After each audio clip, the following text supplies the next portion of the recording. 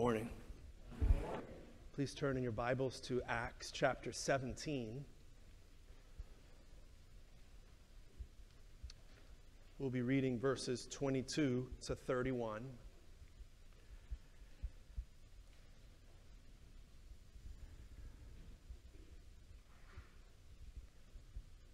These are the living words of Christ.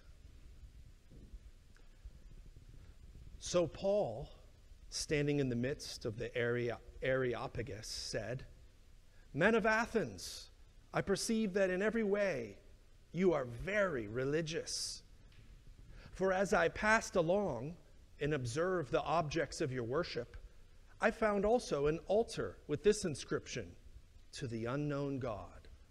What therefore you worship as unknown, this I proclaim to you. The God who made the world and everything in it, being Lord of heaven and earth, does not live in temples made by man, nor is he served by human hands as though he needed anything, since he himself gives to all mankind life and breath and everything. And he made from one man every nation of mankind to live on all the face of the earth, having determined allotted periods in the boundaries of their dwelling place, that they should seek God and perhaps feel their way toward him and find him. Yet he is actually not far from each one of us. For in him we live and move and have our being, as even some of your own poets have said, for we are indeed his offspring. Being then God's offspring, we ought not to think that the divine being is like gold or silver or stone, an image formed by the art and imagination of man. The times of ignorance God overlooked, but now he commands all people everywhere to repent, because he has fixed a day on which he will judge the world in righteousness by a man whom he has appointed. And of this he has given assurance to all by raising him from the dead." May the Lord bless the reading, the hearing, the believing, the obeying of his word. Please pray with me. Lord Jesus, we thank you for your truth written and preserved for us in your word. Oh Lord, we pray that you would take your word by your Spirit, renew our minds, and be magnified. Show us your great glory and show us who we are in creation and in redemption from the fall. We pray in Jesus' name, amen. Every single one of us has become very familiar with the idea of placing people into racial categories. News and social media never stops categorizing people according to different races, in the plural. Racial identity has never been more greatly emphasized. We ourselves may not think twice when we're asked to indicate our race on a job application or college application or survey, with the options white, black, Asian, Latino, etc. I'm sure folks have plenty of reasons why they're convinced placing people into racial categories is necessary or helpful. But the fact is, a certain racial label on someone, such as black or white, often attaches a stigma upon that person. And it carries with it tons of stereotypes, assumptions about who that person is or who they should be, other expectations. Plus, this racialization of image bearers, labeling them with a race, racialization, has been and continues to be divisive. It divides image bearers. It's often used for power, whether to discriminate against a person or group or to make accusations in order to gain benefits from the guilty. This raises the question. By the way, Pastor John's outstanding "You Asked For It" series is over. And so now this is the "You Didn't Ask For It, but I'm going to give it to you anyway" series. It raises multiple questions. Are these modern racial categories biblical? Does the Bible have racial distinctions? Are there really multiple races? Does the living God categorize his creatures according to racial categories? Well, we'll see in the next few weeks, the Bible certainly teaches there are different people groups. Does the Lord really categorize people groups based on the amounts of melanin in their skin? Why this sermon series called Thinking Biblically About Race? Because the Lord cares greatly about his people thinking rightly.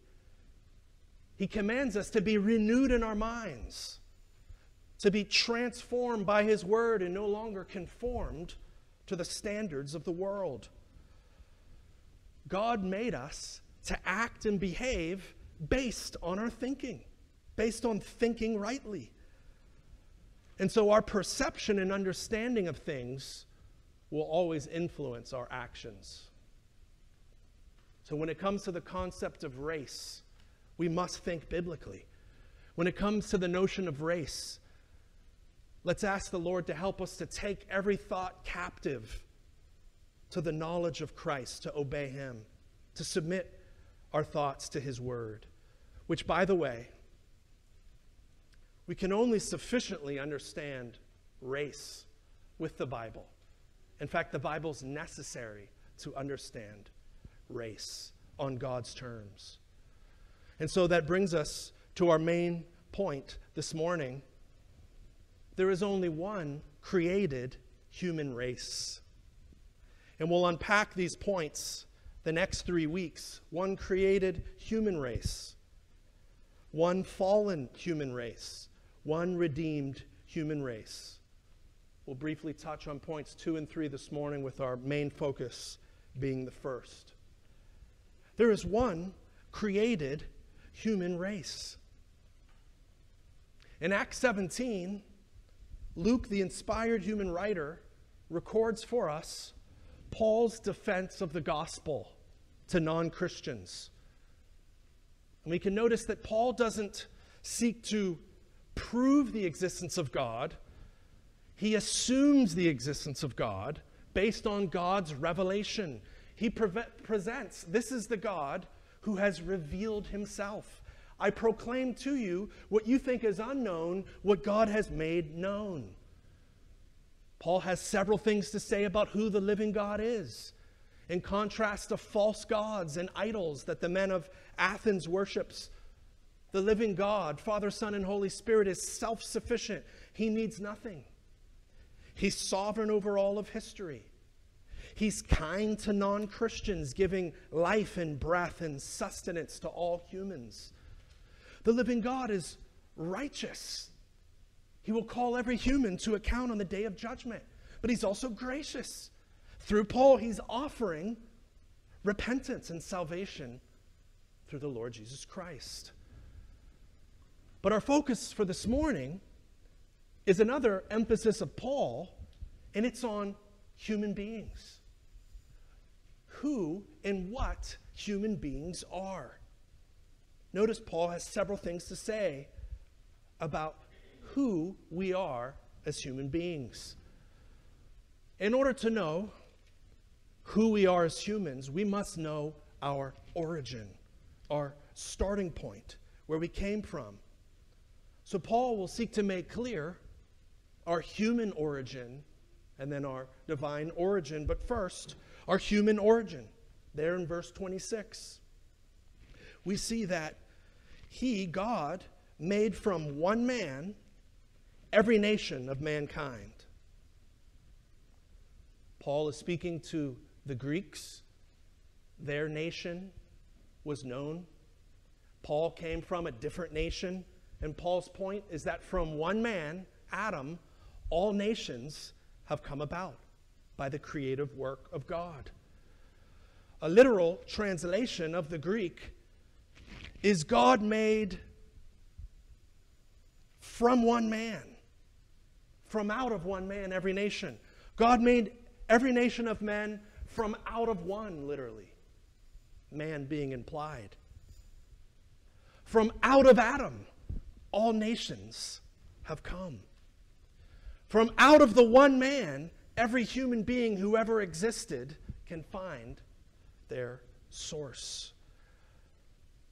Adam, the first human created by God, had in him all the stuff that you and I have.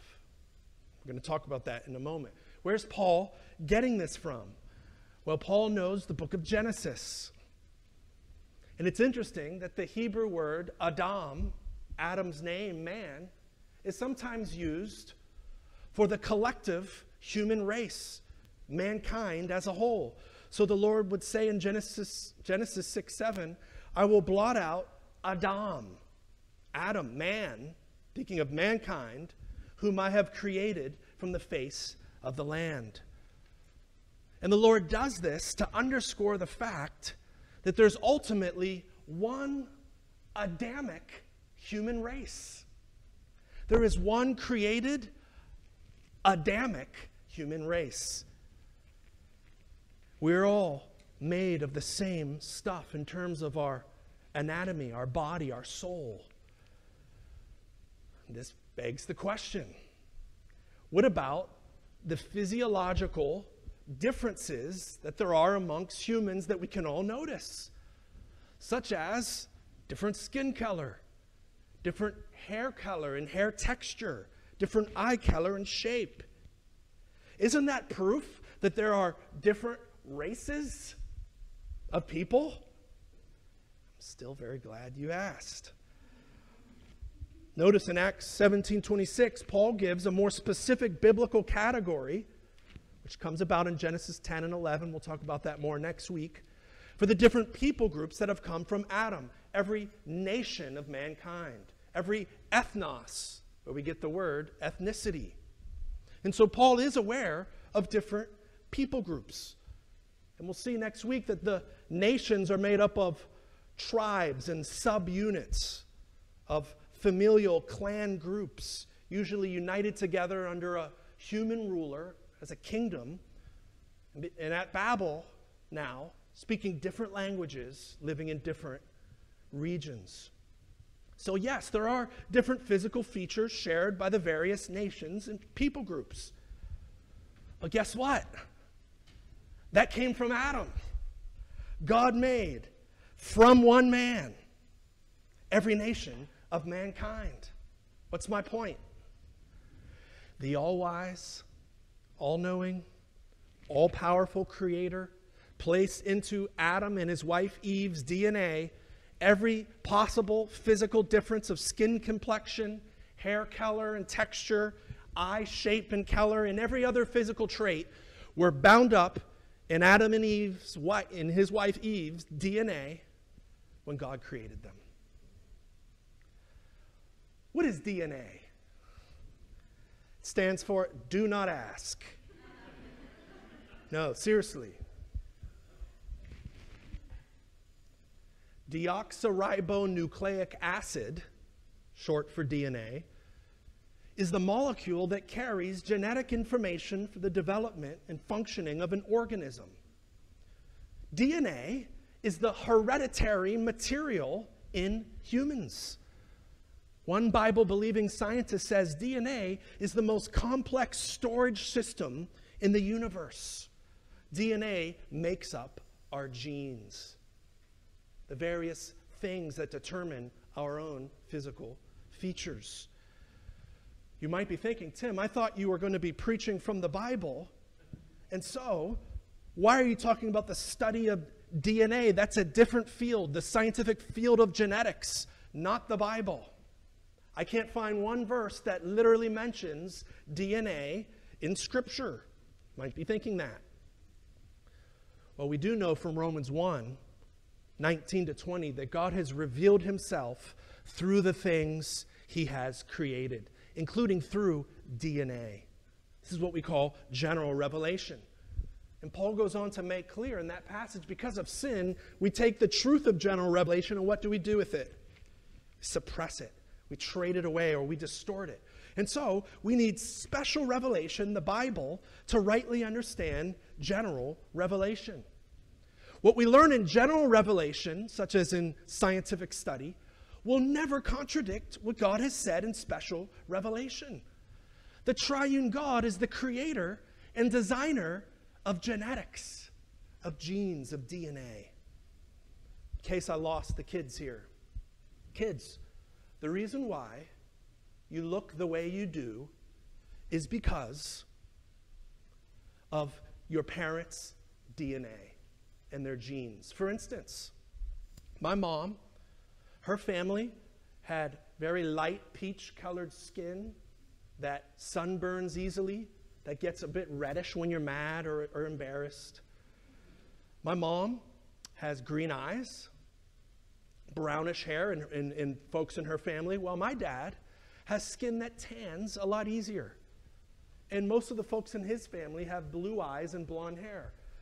And so what did my three brothers and I have? A mixture of all of the above. While I have more of a skin complexion like my mom and eye color and hair, some of my brothers have more hair and skin and eye color similarities to my dad. But what's interesting is some of my brothers have brown eyes.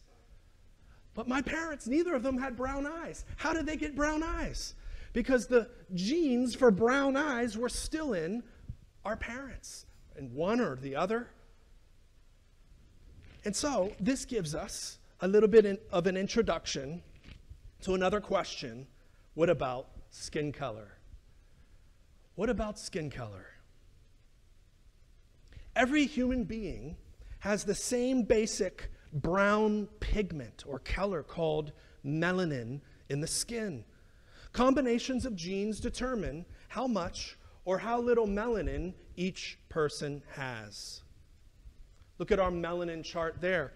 Here are the various skin tones and shades of melanin that exist in humans. Now, I'm grateful for my kids who understand color very well, in particular with markers and crayons, and they say, "Dad, why do people call mommy black? I don't see black up there. And why do people call you white?" It's very interesting. Black and white are not among the melanin shades. The various possibilities go from darker brown to middle brown to tan to peach to a lighter peach. And what's interesting is that this melanin is in all of us to various degrees. So this means, ding, we are all people of color. I know that would offend many folks today, but it's facts. And so, it's worth mentioning that a father has genes, a mother has genes of various skin tones, and the combo of those genes determines the amount of melanin the child will have. And so we have here, in this chart on the bottom, the various possibilities of the dad, going along this way, the various skin tone possibilities of the mom, going across that way. And we know that children from the same parents can have different shades of skin complexion because of the gene possibilities within the parents.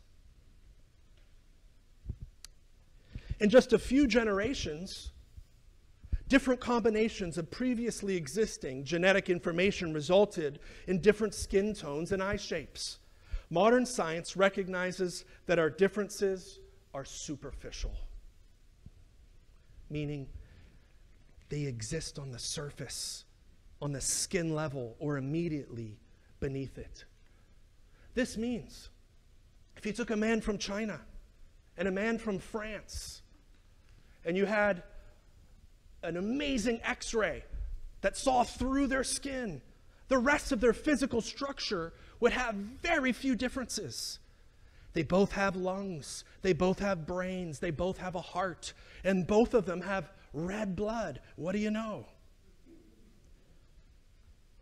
Answers in Genesis is very helpful on this. Particular Ken Ham. Answers in Genesis goes on to say, if Adam and Eve were middle brown shade, their children would have exhibited the whole range of skin tones from light to dark. And now what Ken Ham and other biblical scientists are seeking to do is take the fact that there's these possibilities of melanin up there at the top, and from one man came every nation of mankind. Therefore, those possibilities of melanin must have existed in Adam. And it's very striking that there are certain examples in our day and age that seem to bear witness to this, namely the precious Hoarder twins. Look at these precious girls. They have the same mom and dad. And yet, one girl inherited larger amounts of melanin and the other girl inherited smaller amounts of melanin from the same parents. It's striking that one of the girls has precious, rich brown eyes and the other has blue eyes, although none of her parents immediately have blue eyes. But it's in their genes, in their parents' genes. Ken Ham goes on to say, genetics have proven that the observable differences that exist between human beings are literally no deeper than the skin. And so this brings into view a very important application for us. The Lord is the creator of melanin. He's the master artist who determined the amount of melanin that would be in your skin. And he did not make a mistake. This means that to the living God, all skin complexions, all amounts of melanin in his creatures are fearfully and wonderfully made. They're all beautiful to him. But let us ask, are they beautiful to us? Are they beautiful to you? I have to confess, it's only been in the last couple years that I began to worship the Lord for the skin tone, the amounts of melanin the Lord has given me. And my wife has greatly pointed me to Scripture to help me worship the Lord and be grateful for the skin tone that I have. I once despised my skin color, partly because I believed the lie that only tanner or browner skin is beautiful, and partly because I believed the lie. I was guilty by association with other people who are called white or who call themselves white, who I have no relation to except we both come from the one man Adam and through the sons of Noah. And yet those people used skin to sin. And therefore, I was guilty by association. So I hate my skin. That's the way that I thought for years. But I needed to have my mind renewed with God's word. I'm fearfully and wonderfully made. Perhaps you have despised your own skin complexion. But consider that to do it is to despise the living God who created it. Perhaps you or I have sinned by despising people who have different amounts of melanin in their skin or different kinds of hair texture or eye shape. If so, we must repent. And praise God, it's not the unforgivable sin. And we can turn to Christ for forgiveness and transformation. And we must have our minds renewed. And that connects with the word to repent in the Greek is to change your mind. We must reject man-made standards of beauty that says certain hair textures are good hair or that lighter or darker skin is more beautiful. It's very interesting that there has been a redefinition of fair skin. Usually nowadays when someone says they have fair skin, they mean pale skin. But the original meaning of fair means beautiful. We see it in the Trinity hymnal. Fairest Lord Jesus, the most beautiful man. But some sinners, out of despising other shades of skin, redefine fair skin to mean light, pale, or white skin, as if that's superior or most beautiful. But is that what the scriptures say? Notice in Song of Solomon, chapter 1, verse 5, the bride of Solomon says, I am very dark and lovely. That word lovely means beautiful. O daughters of Jerusalem, like the tents of Kedar, like the curtains of Solomon. Notice the darkness of her skin complexion is further explained as lovely.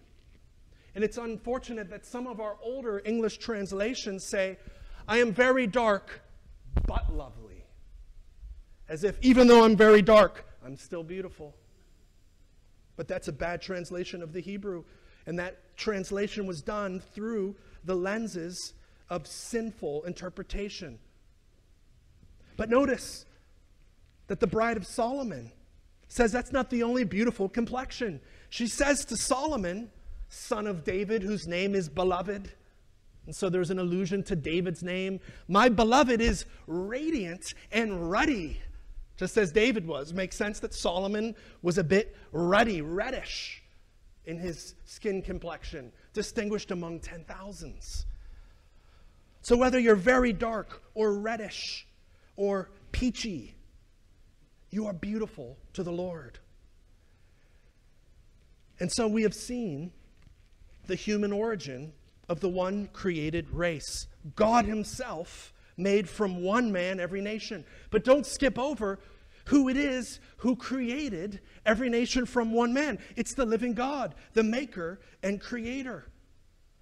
And so as crucial as it is that we get our one human origin, we need to get our one divine origin. And that's another emphasis of Paul. As the one created human race, we all have one divine origin. Notice Paul, picking up in verse 28 of Acts 17, he says, for in him, in the living God, we live and move and have our being. Literally, we exist.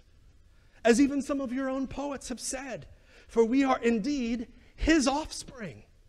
Being then God's offspring, we ought not to think that the divine being is like gold or silver or stone, an image formed by the art and imagination of man.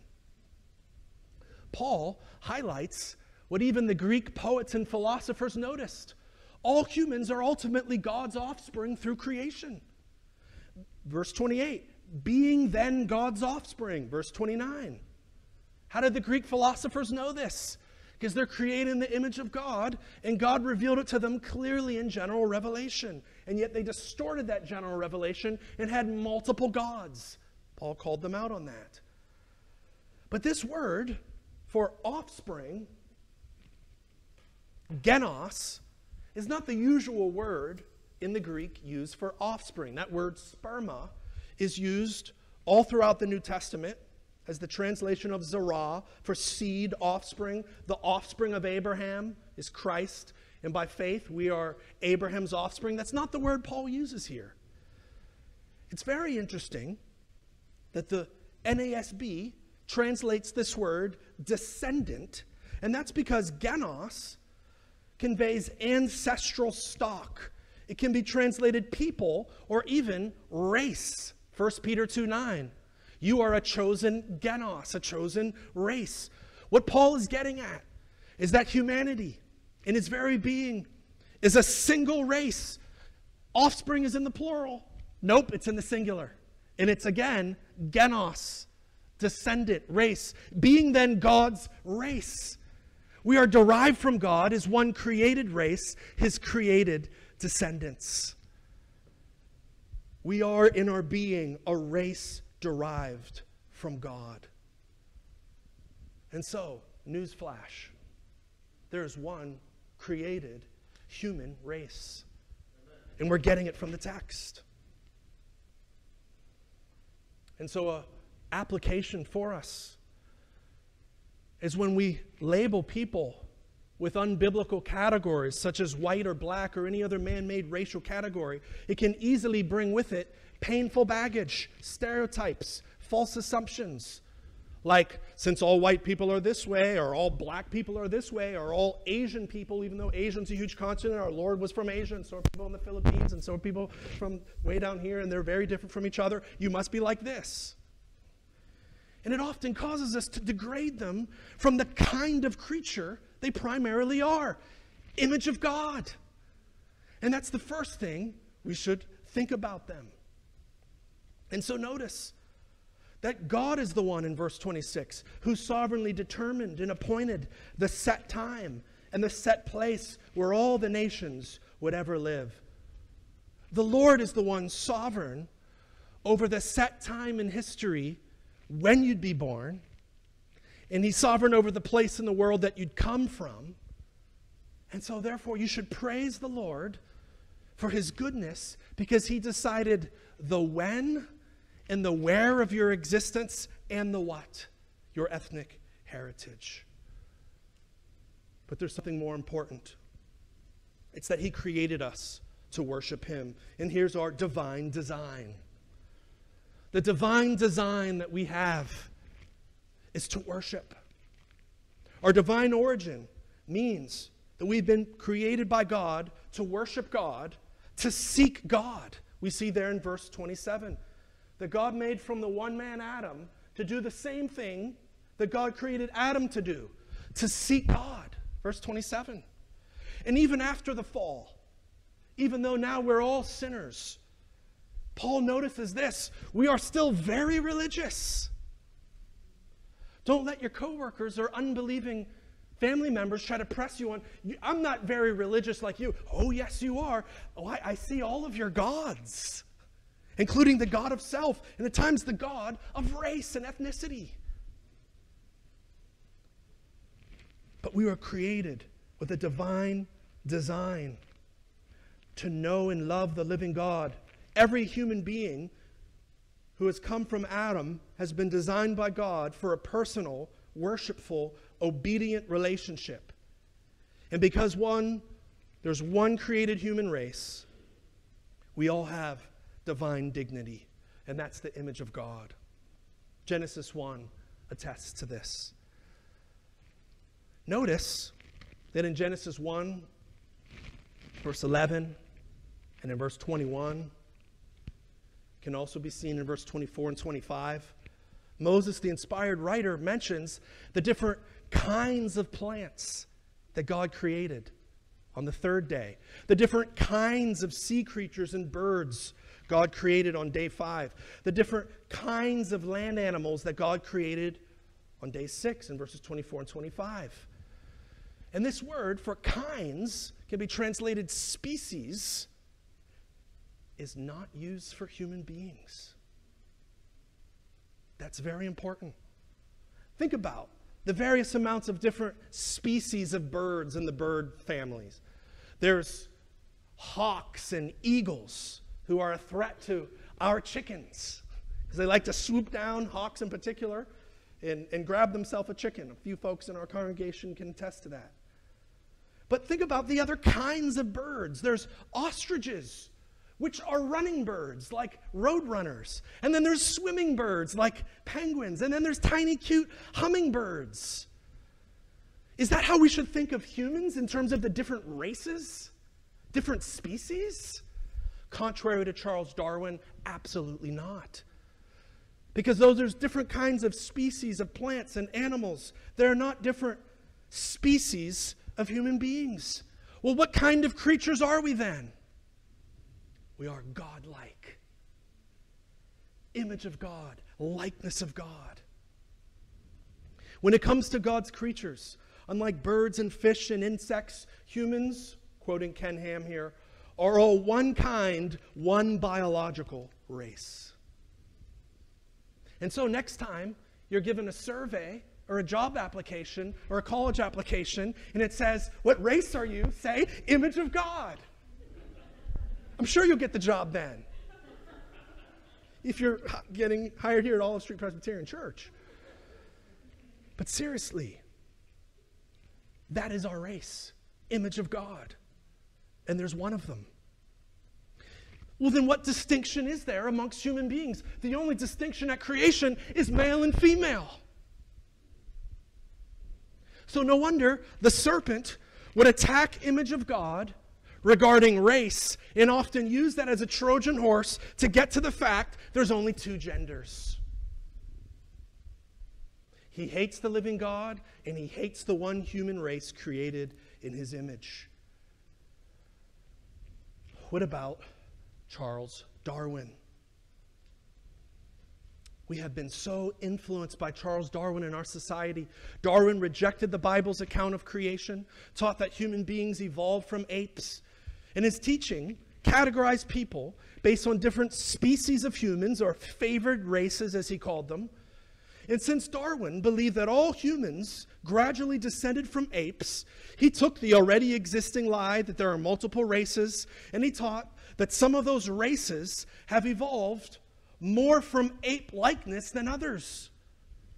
And this was taught in our public schools in the early 1900s, that people from African descent or Native American descent were more ape-like and therefore inferior to the higher form of humans, such as us Caucasian, pale-skinned men who ran around the woods with paint in our faces, as Nathan alluded to earlier. But how evil has Darwinian evolution, with its belief in multiple races, been? How much has it influenced our world? Notice this quote. Men like Herbert Spencer, Darwin, and Thomas Huxley sought to mythologize the Old Testament, starting, of course, with the creation account of Genesis. Didn't really happen, it's just a myth, they said. Unfortunately, tragically, their views inspired men who would come after them and turn the 20th century into the bloodiest in all human history. Stalin, Hitler, and Mao were responsible for the deaths of tens of millions. And it can be shown that they did this because of the influence of Darwinian naturalism, which fanned the flames of ethnic superiority.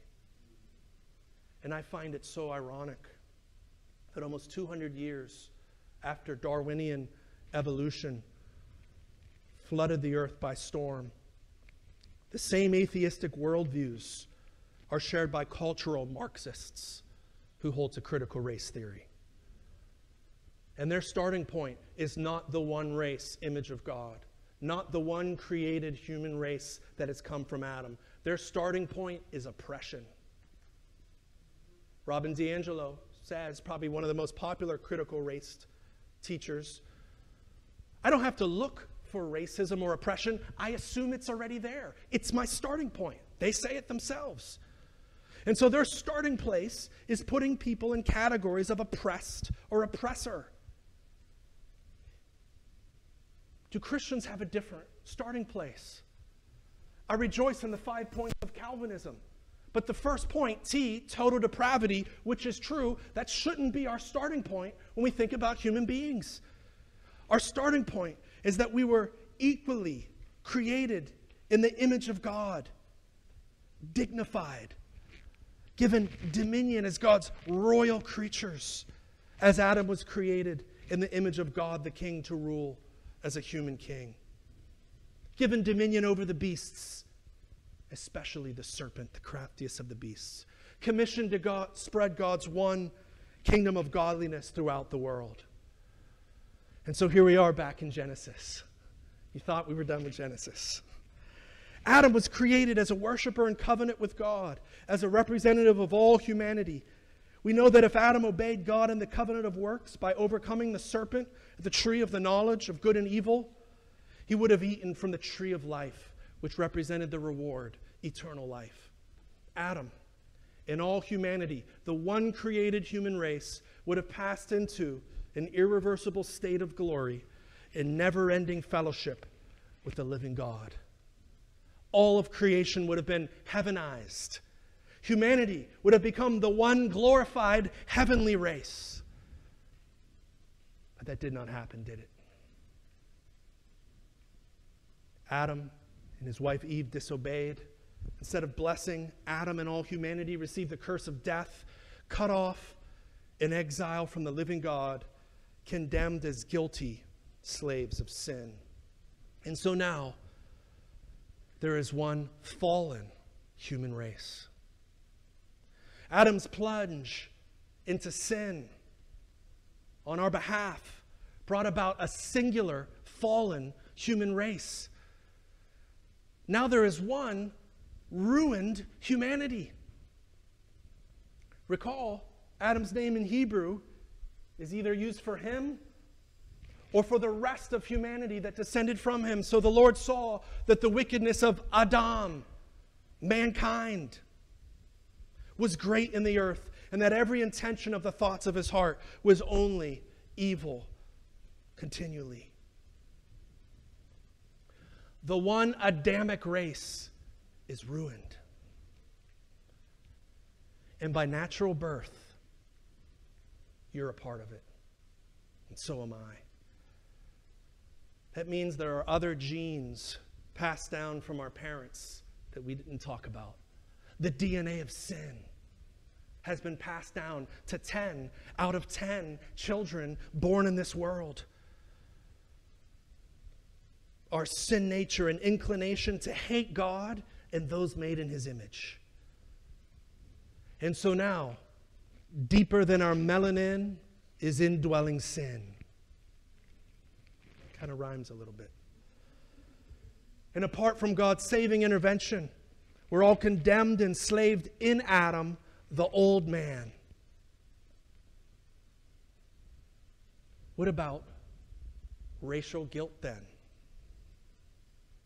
What about white guilt? Is that a thing? Biblically speaking, the only racial guilt is Adamic guilt, the imputation of Adam's sin, Romans 5:12, to all of us. Adam sinned, and us being in him sinned.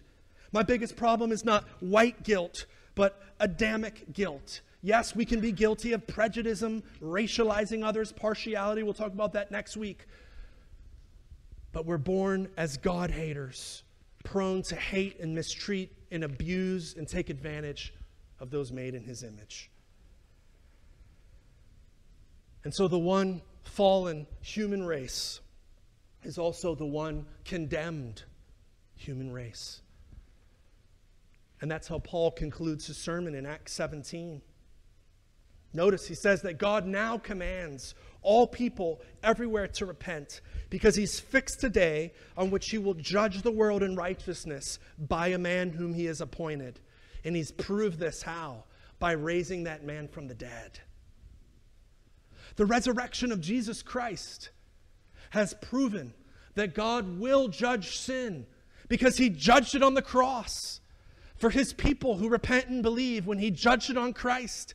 And because Jesus himself had no sin of his own, but he died as a sin bearer in the place of his people, God the Father rightly, justly vindicated him, judged him righteous, and raised him from the dead, and has given him authority and power as the resurrected judge of the universe. And so when Jesus returns from heaven, he will line up every human being who ever lived. And he will make a distinction. He will put his creatures into two categories.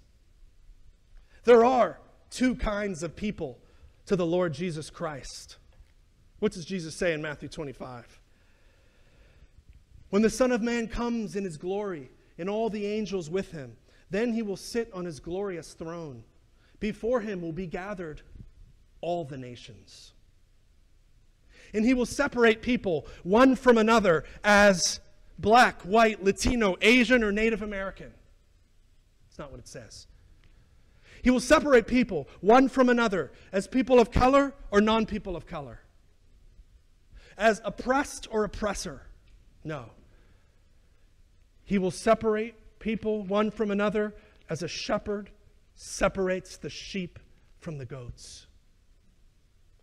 He will place the sheep on his right, the goats on the left, and then the king will say to those on his right, "Come, you who are blessed by my Father, inherit the kingdom prepared for you from the foundation of the world." Then he will say to those on his left, "Depart from me, you cursed, into the eternal fire prepared for the devil and his angels." That's the distinction our Lord will make at the judgment. Because all humanity was ruined by sin, cursed through their union through the one man, Adam, God became a man to be the new man, the second Adam. in order to represent a new humanity of people from every tribe, tongue, and nation who put their faith in him as the new one man who never sinned. His human mother's sinful genes were not passed on to him. He was supernaturally guarded from those as he was conceived in Mary's womb by the Holy Spirit. And so the God-man, the one man who alone deserves blessing from God the Father, instead chose to be cursed for all of his sheep, all of his people, when he died on the cross for our sins, so that we might be blessed, forgiven, and declared righteous, and through his resurrection from the dead, be set free from enslavement to sin and death and Satan.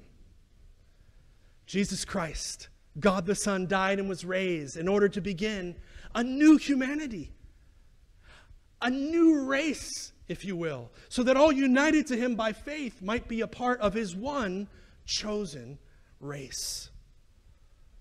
And so the Bible again makes a distinction. There are two kinds of humans, ultimately. And again, there's different kinds of people, physically, ethnically. Those are God-made differences amongst the one created race. Those do not amount to multiple races. But the main distinction that we find from the beginning is you are either offspring of the serpent, the children of Satan, or offspring of the woman, children of God. Which are you? The Lord has a question for you this morning, and you have to put a check in the box. What is your race? Are you a child of God or a child of Satan? That's the races, the kinds of humans that he thinks of, ultimately. And if you've never repented and put your faith in the Lord Jesus Christ, you are of your father, the devil. John, taking Jesus' words in John 8 to the Pharisees, you are of your father, the devil, unpacks offspring of the woman and offspring of the serpent in this way. By this it is evident who are the children of God and who are the children of the devil. Whoever does not practice righteousness is not of God, not from God, nor is the one who does not love his brother. We should not be like Cain, who was of the evil one and murdered his brother. There are no categories in the living God's mind of black and white, but rather, are you in Adam? Are you in Christ? And so we are either of this world and this perishing, fallen world age, enslaved by sin, death, and Satan, or we are of another world, of another age. Notice this distinction. The first man, Adam, was from the earth, a man of dust. The second man is from heaven. As was the man of dust, so also are those who are of the dust. As is the man of heaven, so also are the of heaven ones, those of heaven. Just as we have borne the image of the man of dust, we shall also bear the image of the man of heaven. And we will be raised up in glorified bodies when he returns. And so in conclusion, in Christ, there is one redeemed new human race. Notice Peter, speaking to a primarily Gentile church, says words that were said to Israel in Exodus 19 and Isaiah 43, and he says, "But you are a chosen race, a royal priesthood, a holy nation, a people for his own possession, that you may proclaim the excellencies of him who called you out of darkness into his marvelous light." Correction. When you're asked what race are you on the survey, say, in Christ, or chosen race. Genos eklektos, elected race. But why would Peter take Isaiah 43:20 and apply that to the primarily Gentile church? Because the Lord Jesus Christ, the ultimate Israelite, the blessing of Abraham has promised, all who repent and believe in him are grafted into him to become a part of the one chosen people, the one chosen race.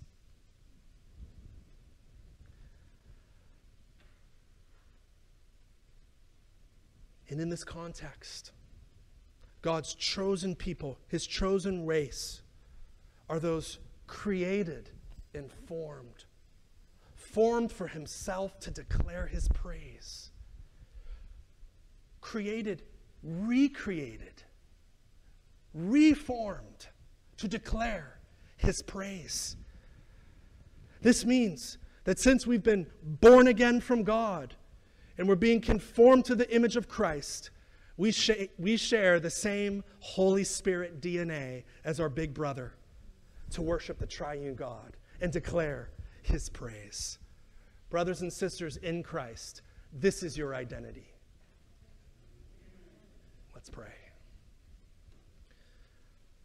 Oh Lord Jesus, we worship you. You created us in your image. You saw we were ruined and you came to make us your own.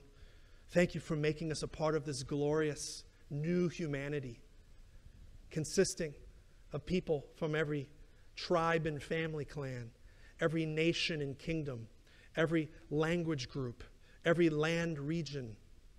And you've united us to yourself by your blood, by your Spirit. Hallelujah. Lord, we pray you would cause us, in the midst of being flooded with race talk, to take every thought captive to your word. Lord, help us to think rightly about ourselves, to think rightly about who you are, O Lord, as our representative, the new man. And help us to put to death and put away the things that belonged to the old man. For your glory we pray. In Jesus' name, amen. Please stand and sing our closing hymn, Trinity number 7.